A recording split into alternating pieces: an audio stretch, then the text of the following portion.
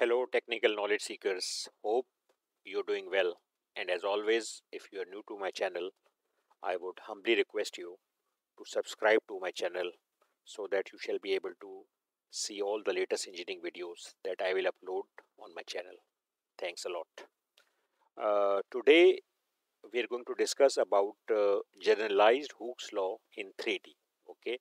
So, in order to understand this concept of generalized Hooke's law in 3D, it is very important that we have already done in our practical lab about a tensile test that we have performed on our universal testing machine. Okay, in that test, if you remember, we have basically applied stresses on our specimen along the y-axis, and our specimen has basically increased, and that increase has consequently resulted in a decrease along the y and the x-axis, because the stresses are being applied along the y-axis.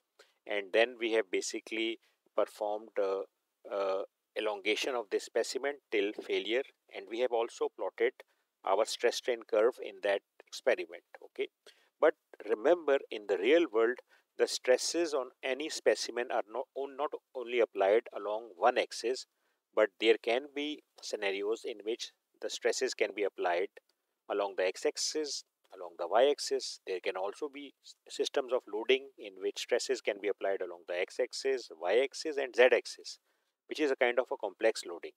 So we shall be very much interested that what will be the Hooke's law if the stresses are being applied along along the x-axis, along the x-axis, along the y-axis, and the z-axis.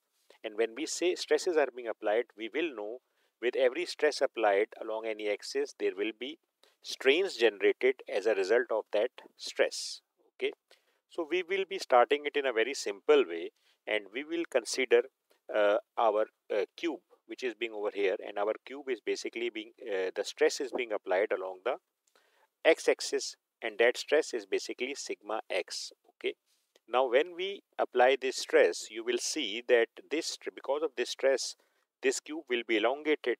It's very simple and you can easily understand that. But along with this elongation, you will see that this cube will basically get contracted along the y-axis and along the z-axis. And you can see in this picture over here, which we show you here, that because of this stress,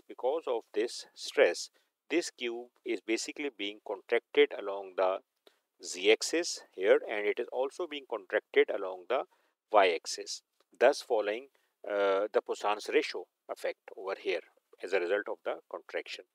This type of a contraction is basically called as uniaxial contraction. Okay, because this contraction is being performed and being generated as a result of this stress along the x-axis. Okay, now let us try to understand what will happen if basically the stresses are being applied along the x-axis, the stresses are also being applied along the y-axis, and the stresses are also being applied on the z-axis.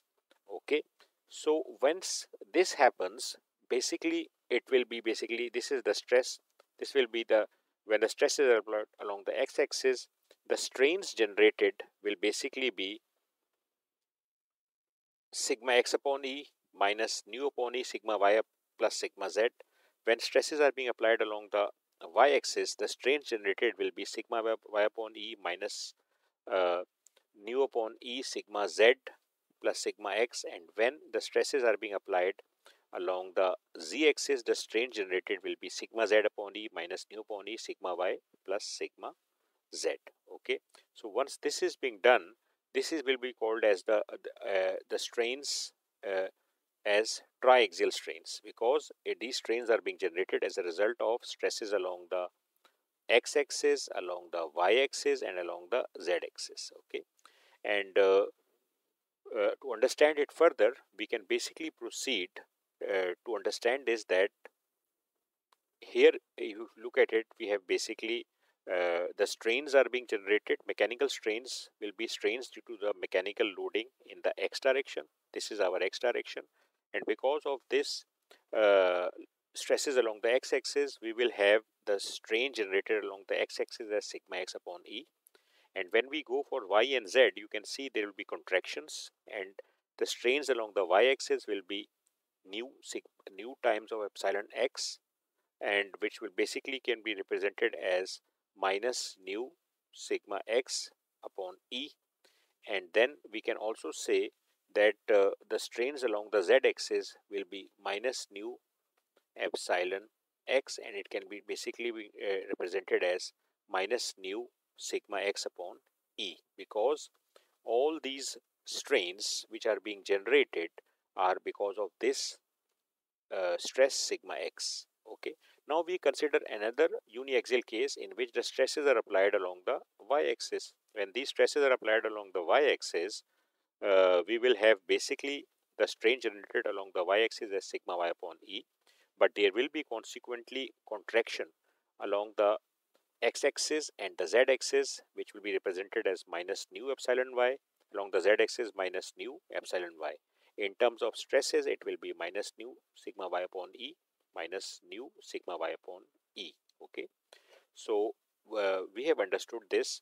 Now, if we consider only the stresses applied along the z-axis, so the strain generated will be sigma z upon E, but there will be contraction along the x-axis and the y-axis. So the strains as a result of this will be minus nu epsilon z, which can be represented as minus nu sigma z upon E, because remember stress equals to E times epsilon. So strain will basically be equals to sigma z upon E, and epsilon y will be again minus nu sigma epsilon z, and it will be equals to minus nu sigma z upon E. Okay, but if we are to basically consider all these three stresses simultaneously on the cube, then basically the strains generated will be simply this. Strains along the x-axis will be sigma x upon E minus nu upon E sigma y, and minus nu upon E sigma z nu upon E, if you simply multiply this nu upon E with them. The strains generated along the y-axis will be sigma y upon E minus nu upon E sigma z plus sigma x, and the strains generated along the z-axis will be sigma z upon E minus nu upon E sigma y plus sigma z. Okay, so basically this is understood now. This is basically our mechanical strains. Sometimes what happens that these normal strains in 3D are can be also be represented as sigma x upon E minus nu sigma y upon E minus nu sigma z upon E. But the strains are these are the mechanical strains, but there can also be thermal strains on this system of cube we have. If we consider the effect of thermal strains, we can along the x, y, and z, we can also add this factor of alpha delta t, and alpha delta 3 upon epsilon x, epsilon y, and epsilon z. Okay, if there are no thermal strains, this factor will be 0. But if there are thermal strains effect included, we will add alpha delta t, and alpha delta t. Remember, this alpha is coefficient of linear expansion, and delta t is the change in temperature as a result of the thermal strains. Okay. So these strains are shown over here to you, epsilon x, epsilon by epsilon z.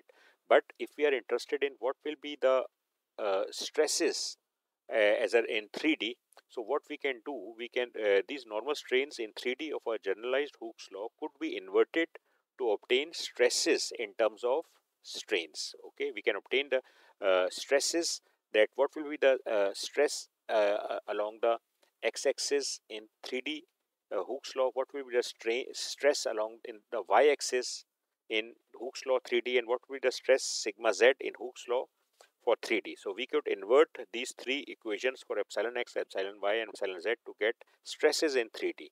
So if we do that, which could easily be done if you in Excel, if you want to do, you can easily convert these equations and basically simplify them, and you will get your sigma x, sigma y, and sigma z as this.